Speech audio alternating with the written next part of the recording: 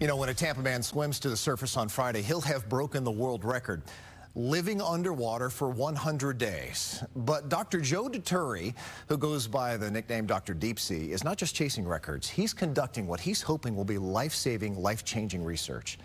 And for the 3 months he's been down there, he has Zoomed with STEM students, scientists, and reporters from all over the world. But only one reporter has been invited down below into his underwater habitat. Near the tip of the Florida Keys, a short swim from the dock at the Jules Undersea Lodge, sits a submerged habitat overflowing with promise.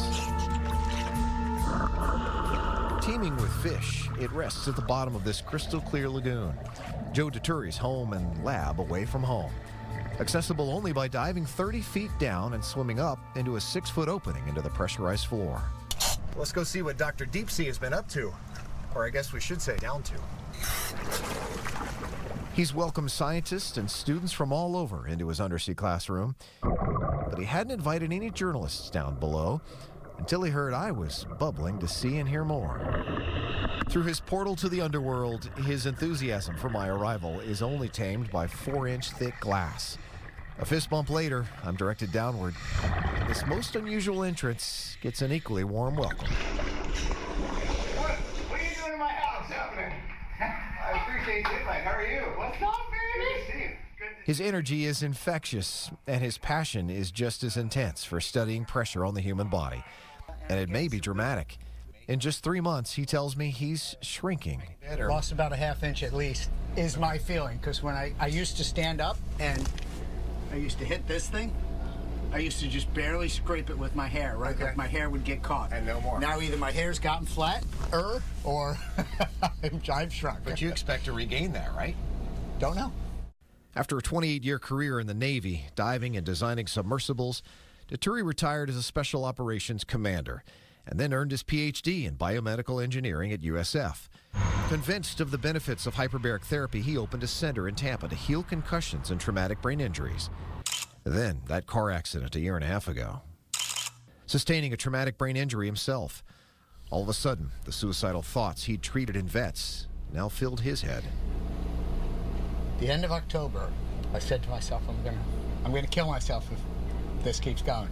I said, but I have to be a good Navy guy and do everything that I possibly can. His breakthrough, he tells me, came from his team of friends, doctors, and researchers. And what we found is that if you treat the person from a physical, physiological, and psychological perspective simultaneously, you can cure it. Now, he wants to extend our lifespan as well. Short of an occasional swim to stretch his legs and do some conditioning, he's huddled in this 100-square-foot submersible, built 50 years ago in Puerto Rico, brought to South Florida in the early 80s, set up here in this Key Largo lagoon for tourists to spend the night underwater. It's the ultimate recreation. So we're doing... Dr. Dituri saw it as the perfect petri dish for him to monitor his body changes over 100 days and nights under pressure. He does have a small toilet, shower, and some fold-down cots, but he wears a portable EKG monitoring his heart. His cholesterol is already down 72 points. He's seen a decrease in all of his inflammatory markers. His body is also producing stem cells, telomeres, those distinctive structures at the end of our chromosomes that should be shortening at this stage in his life. His are growing. I suspect, and I will find out when I'm fully done with this, exactly how many, but add that many more to my life. And that, new cells, new growth, new longevity, is that the thought? Longevity, that's exactly what it is. And while a return to the office means giving up this front row seat to the cycle of life. Right across there is the partridge family of lobsters. The worms get eaten by the small fish, and the small fish get eaten by the big... It's like, oh my God. It sounds like you're going to miss this. I'm totally going to miss this. His trade-off will be seeing his findings make a difference, both here in his office and beyond. We're fixing people. And I mean we are fixing people. By unlocking life-changing mysteries of the deep.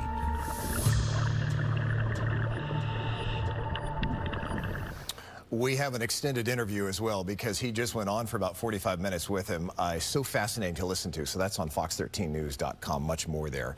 Dr. Dituri emerges from that habitat on Friday. A team of doctors will be there to monitor his safe return. After that, he's back to the undersea oxygen clinic that he has in South Tampa.